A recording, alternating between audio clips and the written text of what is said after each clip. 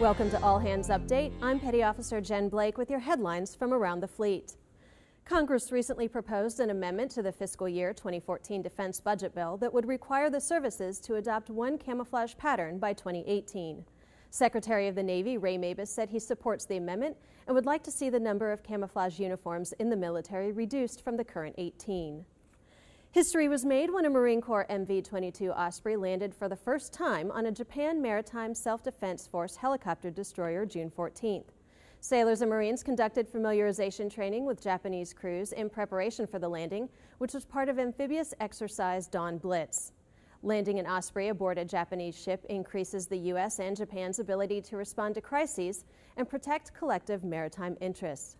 You can read more about these stories at Navy.mil. From All Hands Update, thanks for watching.